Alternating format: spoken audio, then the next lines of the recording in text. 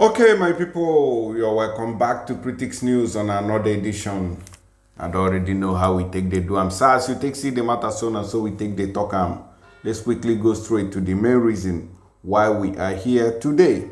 Okay, and I'm going to show you a video of one of our sister who is crying. This video might be a little bit long, but I want to explain the horrible things going on in Imo State against our people. And on the same note, I want to also draw your attention that the unknown gunmen have visited a police station in Anambra State, okay, and they killed an inspector there. Abi, yeah, I think I'm correct. All right, let's see. They say unknown gunmen attack Anambra police station, kill officer. This is the latest attack so far after a while that we've not heard from the unknown gunmen. Maybe they went on break. I don't know. Okay. I don't really get it because the army is cracking down everywhere, police and all the rest of them. Anybody now they see is an unknown gunman. That is how they have killed 600 youths in Imo State in 49 days. This is horrible and continuing. They are still killing, even as I speak to you right now. They said the incident is the latest in what appears to be growing trend of attacks on police stations and security personnel. Unknown gunmen have attacked Ojoto police station in the Demili South local government area of Anambra State. Sahara reporters gathered that the gunmen in 3 Toyota Sienna vehicles struck on Thursday and killed one police inspector. The incident is the latest in what appears to be a growing trend of attacks on police stations and security personnel in the southeast region of the country, Zoological Republic, Nigeria. The governors in the region recently announced the establishment of a joint security outfit codenamed Ebubago to battle rising insecurity. What does Ebubago do? Ebubago does not do anything. Ebubago is only pointing hands at families, at people, pointing hands to whoever that they don't like. Now, once they go to your house and say, oh, or maybe you've had problem with somebody who is employed as a Ebubago, what they do is to go and point hand at your doorstep or at your house, and the police will come in, or the army and the DSS will come in and kidnap or abduct the person and kill the person. That is how we got to this strange figure of 600 people in 49 days. Imo State is really under siege, to be sincere. Now, and his sister cried out and said that, that they have killed his brother and tagged him unknown gunmen. This is very bad. This is what the Nigeria police is doing in Imo State. And when one of them goes down by crook or by crank, take it like that, or whichever way God wants to deal with the foolish police, you say, oh, they are killing police. So look at the number of the innocent youth that the police have gone down in Imo State. In collaboration with the Army, Navy, all the forces in Nigeria. This is what you people are doing. A day of reckoning will come. A day of reckoning will come. And all of you, none will escape it. Now, let me play you a video of our sister when she was crying bitterly about the killing of her brother. It is getting out of hand in Imo State. And some people need to answer for it. Okay, let's see. This is the lady here. She was crying that the brother has been killed by the Nigerian police. Let's see. My people, fellow Nigerians, I don't know what to say right now. I don't know where to start from because since yesterday morning, I have cried my eyes out. I don't know how to prove the innocence of this young man. But I remember yesterday.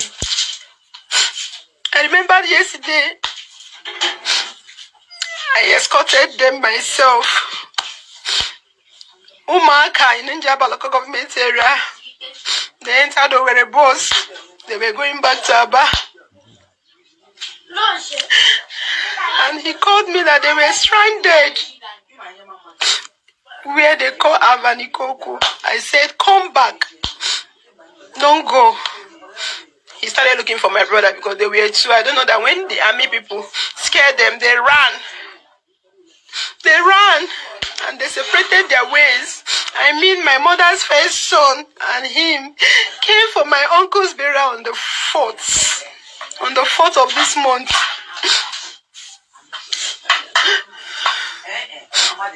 On the 4th, just on Friday, yeah. My uncle's burial finished and they couldn't go that day. The next day, my dad sat with the three of us. We talked. They slept in our house. Yesterday morning, I saw them off myself at about 8 o'clock in the morning. I called him to know where they were. He said they were stranded at Owerri, at Avan. It's by Avan. The driver dumped them there. I asked them to come back. Come back. I was thinking he's coming back. Then I decided to say, yeah, come back. When I now called him on phone again, about 15 minutes later, his phone was ringing. He never picked. From that 9 a.m. in the morning till about 3:40 p.m. in the evening, his line wasn't going. I become worried because I know this is not normal. My mom, my dad, everybody were like, maybe his phone ran out of his body. Maybe his phone fell off. I said, if he did, he has my number offhand. He has my brother's number offhand. He can call us and tell us where he is. This person is from Uguta local government where they call Egbe. I have been with him. I know him too well. When somebody finally picked this call yesterday, the person told me that he picked the phone around the road. I should come to that side to collect the phone. I entered motor from my place on Lumaka and went to Owerri Oji Junction. The person said he's now at Imsu Junction. I came back and went to Imsu Junction. I met the person. They now used gun and pushed me into the car and said I should come follow them to the station. And the first thing they said was that, who is your husband among them? Your husband is a thief. We have killed him. I said, Jesus, it's not possible. The person I'm looking for cannot die. And before you know, they started showing me pictures and I saw him among those people that they were killed. They killed him. Followed them to the station and I explained everything to them. And yet they are still telling me that Ifeanyi. They said, Mr. Ifeanyi is a non-gunman. Is this how Nigeria is? My face have swollen. My tears are dried. Nigeria. You people are wicked, oh. Police, army. This is wickedness. Since you have done what you did, you have to release his call for us. His people want his call. He is not an non-gun man or men non-gun. He came from my uncle's burial. He was going back to Aba when he was shot dead. I will send this picture to you people right now on Facebook. People will see that he's innocent. If he is innocent. And he's a father of 2 children, a boy and a girl, leaving them without a father. What is our world turning into? What is our world turning into, Nigeria? I've been tagging people, rest in peace. That is my turn. It happened to me. I escorted them yesterday. They entered motor. He dashed me 2,000 naira and I went home to my mom because I traveled home for my uncle's burial. Mr. Ifeanyi is dead. I will send the picture. You people will see. This man I'm sending his picture is innocent. He came from my mom, from my daddy's elder brother's burial, which is my uncle. He came with us as a family, as a friend, as an in-law. He came with us. He came with us. He's an innocent. People should release him for us. People should release him for us. So his family are worried. His people are worried. His people are worried. This world is wicked. People should not be tagging innocent people on non-government. People should not be tagging innocent people IPO. You people should not be tagging innocent people such thing because God in heaven is watching. By the time his wrath will start coming upon you people will not survive this. I don't get to know who watching or looking at me. If you want to kill me, come and take my life. I am speaking the truth. Oh, you people should release Mr. Ifeanyi's cuff. He is not an any unknown gunman. He is innocent. Ifeanyi is innocent. He came to my uncle's burial. I saw him off. And he left. You people can do your investigation. I came to the police myself yesterday. You people refused to give me even his phone. It's not fair. God is watching.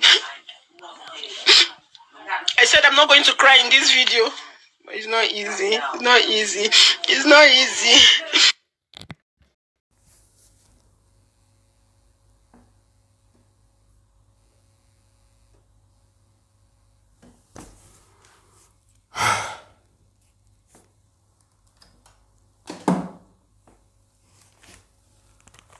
Now, you get the point now.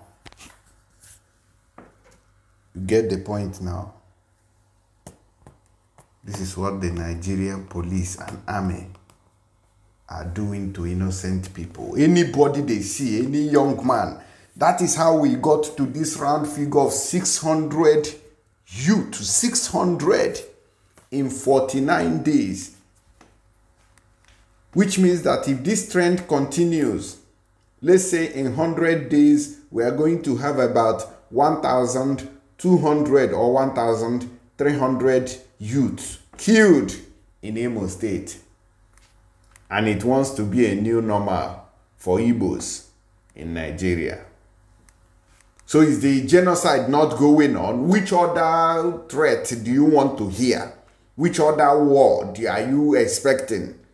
This is the people who wear uniforms. And you as a policeman, you will go home and sleep and wake up and go back to wherever you are working, wherever you are, or the barracks. You go home, you eat with your own family, then you go back in the morning, you enter hillocks to go street by street, house to house, arrest people, go stand by the road and kill people. Anyways, let me not talk too much. Let me not talk too much. I think I don't know what to say anyways. Let me just keep quiet about that. They say Southeast over 600 youths killed in 49 days as federal government shift focus to IPOB, employs secret abductions. Situation in Imo State is gruesome and needs urgent intervention. A genocide is unfolding before our eyes, the group said, which is tallying with what this lady just said. Okay. They said the group also accused the federal government of unleashing a mercenary group tagged unknown gunmen to justify military presence in the region. One word, why we have not seen a similar response to areas ravaged by Boko Haram or the notorious Hesme Mietiala, two of the deadliest terror groups in the world. They have not been tagged as terrorist group in Nigeria. And America is watching. America, Joe Biden and their likes. Donald Trump, you watched it. We talked about all these things. We were crying, but all of you, out of your greed and evil envy, all of you kept quiet. At the end, you people will start writing rubbish and writing junks. Oh, we are world powers. We are concerned about Christians around the world. You people are evil. You, Joe Biden, you people are evil people. All of you there, you claim to the United Nations. All of you are now blind and deaf to see the genocide going on there. Why can't you send a secret investigations, all those your FBI, CID and what have you, to go and check what is going on? You stay in your homes.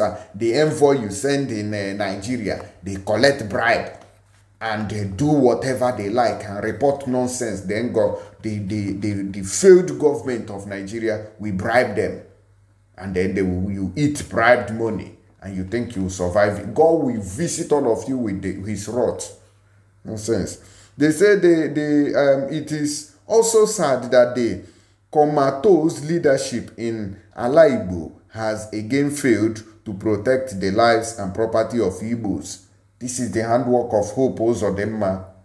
Hope Uzodimma, you see what you did to this lady. You think she's going to forget it in a hurry? Their purpose in the region is highly questionable at this point. Perhaps the time has come to sack them all from office and hold them accountable for their failures, the group concluded. The military, which is also heavily involved in the crackdown, regularly set homes of suspected IPOB members ablaze when they meet their absence. Do you now see? Okay, this one is suspected. Now, when you get to someone's house, while some saboteurs must have pointed that, oh, ESN stays there, then they go to that house and they don't meet anybody, they burn it down. In which country does this kind of genocidal attitude and acts happens? Only in Nigeria. They say Ali Igbo Political Leadership Awareness said that apart from the 697 killed, about 294 youth have been confirmed missing. That is, this is a 697, almost 700. Then 297 youth are missing. We don't know their whereabouts. It added that at least 15 Igbo youth are killed daily by security agents, army, police, air force, and navy. They kill at least 15 people on daily basis. It's a killing spree. A killing spree in Imo State. God.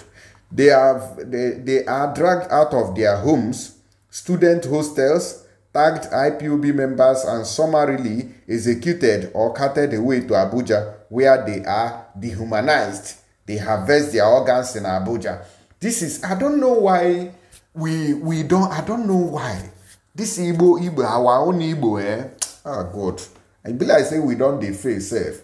Because these things are not supposed to be happening. With all the ideas, with all the brains, with all our traditions that we have. Okay, with all the churches. We are praying now, let all these things stop.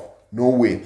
Whenever you mention tradition, leave Christianity there, and don't talk Christianity here. How far? Can you do this to the Ndibo? Can you do this kind of nonsense to the olden days people? They will invoke their powers on you and you perish in minutes. But how far today? You people, some of you has been brainwashed so much that once you go to a church, it is over. Now Fulani has come to invade you. Are you going to keep your arms folded? No is the answer. You must do something immediately. All right, let me continue. They say till date, none of them taken to Abuja has returned or been heard from. The current situation in Imo State is gruesome and needs urgent intervention. A genocide is unfolding before our eyes, the group said. The group also accused the federal government of unleashing a mercenary group tagged unknown gunmen. What am I saying? Wow.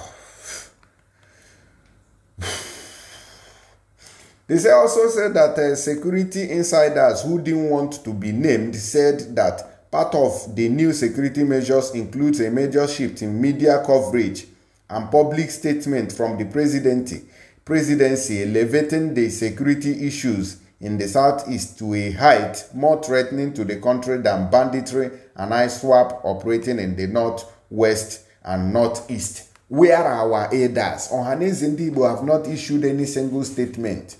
Where are our brothers, those people that are militant? Where are they? Or you want to wait for the blood of the Imolites to be sacrificed, the Igbos to be sacrificed to save the other people, to save the other people? It doesn't work like this. So I never see this type before. Carry go.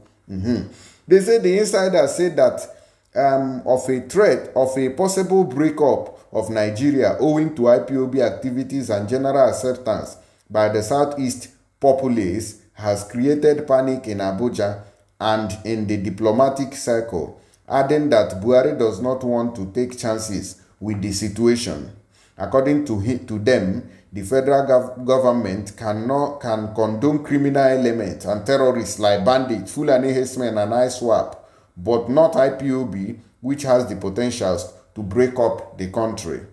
On the field, security agencies are moving from home to home in major southeast cities and towns, arresting suspected IPOB members. Those whose public invasion of their homes will draw public attention are secretly abducted, the findings showed. Okay, this is what they are doing in the southeast. Killing spree on daily basis. They can, something needs to be done. Oh, something seriously needs to be done. Oh, because these people, so very serious. Okay. Okay. Tell me what you think.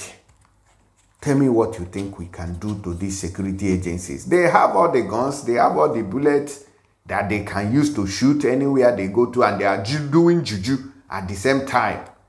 And you are entering another man's land because there is no security there. There is nothing like or the gods of the land, because we have these things in the past that guides the land, that will not allow you to be doing evil. But now we have thrown them into the gutter. You see old tree, you say, oh, the tree is a witch. You go to Europe, you see those trees being recognized. They do their rituals, they have witch day. Africa, they came, you dropped everything and follow. How far today? They are the same people. The British are the same people sending these evil terrorist Fulani herdsmen to come and kill everybody through their bookie people in the north. That is what they are doing. But they brought Bible. The same people, they couldn't even give the Bible to the people that are killing us. They brought it to us so that you drop your guard. And today, what is our stand? We are standing like rams to be slaughtered. Enough is enough. Enough is enough. Something needs to be done. We can't afford to be losing 700 people in 49 days. 15 people on daily basis for no reason. May God help us anyways. I will see you guys on the next one. Honestly, my spirit is not smiling. Look at this, my sister here. I know the kind of pains that she's going through. It's sad. It's sad.